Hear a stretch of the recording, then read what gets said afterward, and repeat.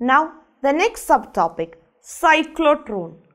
Lorentz force law ഉപയോഗിച്ച് high energy charged particle produce ചെയ്യാൻ സാധിക്കുന്ന device ആണ് cyclotron. Let's take a look at the construction. ഇവിടെ main components എന്നത് semi-circular disc-like shaped metal containers ആണ്. D1 and D2 called as Ds. കാരണം ഇവയ്ക്ക് രണ്ടിനും Dയുടെ shape ആണ്. ഈ രണ്ട് Dsന്റെ diametric edge എപ്പോഴും parallel ആയിരിക്കും. കൂടാതെ ഇവ തമ്മിൽ ഒരു separation distanceും ഉണ്ടായിരിക്കും. Now, ഈ arrangementനെ evacuated metal containerൽ enclose ചെയ്തിരിക്കുന്നു. കൂടാതെ പവർഫുൾ പോൾ പീസസിന് ഇടയിലാണ് ഈ അറേഞ്ച്മെന്റിനെ പ്ലേസ് ചെയ്തിരിക്കുന്നത്.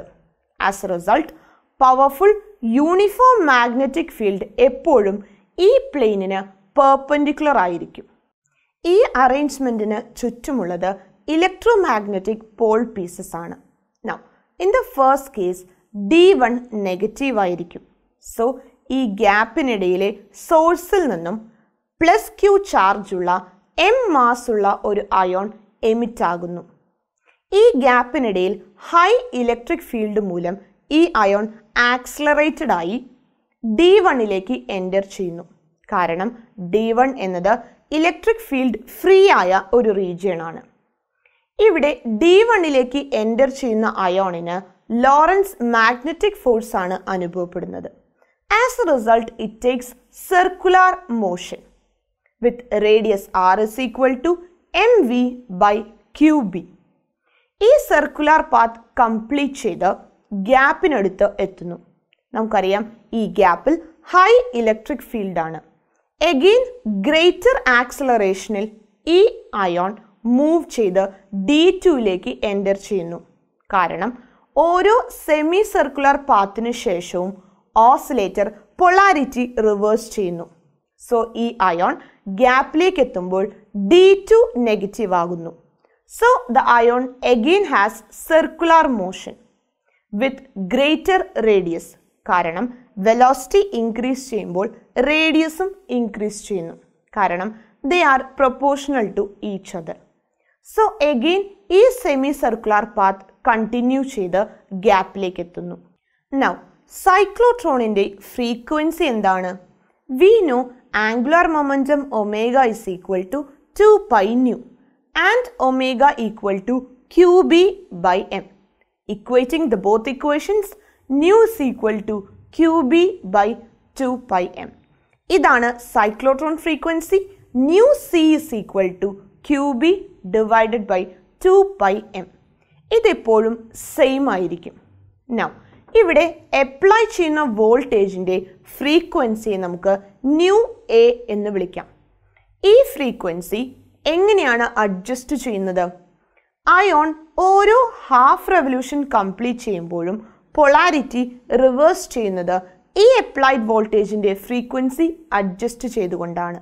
നൗ അപ്ലൈഡ് വോൾട്ടേജിൻ്റെ ഫ്രീക്വൻസി ന്യൂ എയും സൈക്ലോട്രോൺ ഫ്രീക്വൻസി ന്യൂ സിയും ഈക്വൽ ആകുന്ന കണ്ടീഷനെയാണ് റെസൊണൻസ് കണ്ടീഷൻ എന്ന് വിളിക്കുന്നത്. നൗ ഓരോ തവണ ഈ പാർട്ടിക്കിൾ ഒരു ഡിയിൽ നിന്നും മറ്റൊരു ഡിയിലേക്ക് മൂവ് ചെയ്യുമ്പോൾ കൈനറ്റിക് എനർജി QV ഇൻക്രീസ് ആകുന്നു. നൗ ഈ രീതിയിൽ ഈ പാർട്ടിക്കിൾ ആക്സിലറേറ്റഡ് ആയി സർക്കുലർ മോഷൻ കണ്ടിന്യൂ ചെയ്യുന്നു. അപ്രോക്സിമേറ്റ്ലി ഡിയുടെ റേഡിയസ് അറ്റൈൻ ചെയ്യുമ്പോൾ ഇത് ഡിഫ്ലക്ഷൻ പ്ലേറ്റിലടിച്ച് എക്സിറ്റ് പോർട്ടിൽ നിന്നും ഹൈ എനർജി പാർട്ടിക്കിളായി പുറത്തു വരുന്നു. ഈ പ്രോസസ് കണ്ടിന്യൂ ചെയ്യുകയാണെങ്കിൽ നമുക്ക് beam of high energy charge particles ലഭിക്കും. നൗ ഇവിടെ പുറത്തു വരുന്ന പാർട്ടിക്കിളിൻ്റെ വെലോസിറ്റിയെ V എന്നും ഇവിടെ എക്സിറ്റ് പോർട്ടിൻ്റെ ട്രജക്ടറിയുടെ റേഡിയസിനെ R എന്നും വിളിക്കുകയാണെങ്കിൽ four circular motion V is equal to QBR by m എന്ന ഇക്വേഷൻ നമുക്കറിയാം. സോ കൈനറ്റിക് എനർജി എന്താണ്? Half mv square that is equal to half into Q square B square R square into m divided by m square that is equal to Q square B square R square divided by 2m. So പുറത്തു വരുന്ന പാർട്ടിക്കിളിൻ്റെ kinetic എനർജിയുടെ equation നമുക്കിവിടെ ലഭിച്ചു. Now ഇവിടെ ഒരു full revolution complete ചെയ്യാൻ എടുക്കുന്ന time period എന്താണ്? T is equal to 1/nu എന്ന ഇക്വേഷൻ നമുക്കറിയാം. ഇവിടെ nu എന്നത് സൈക്ലോട്രോൺ ഫ്രീക്വൻസി ആണ്. So time period is the reciprocal of cyclotron frequency. That is T is equal to 2πm/qb. Now let's take a look at the practical applications of cyclotron. ആദ്യത്തെ application എന്നത് it is used to bombard nuclei with energetic particles. ഇവിടെ energetic particlesനെ produce ചെയ്യുക എന്നതാണ് ഒരു സൈക്ലോട്രോണിന്റെ role. Now the second one is it is used to implant ions into solids and modify its properties. And the last one, it is widely used in hospitals to produce radioactive substances.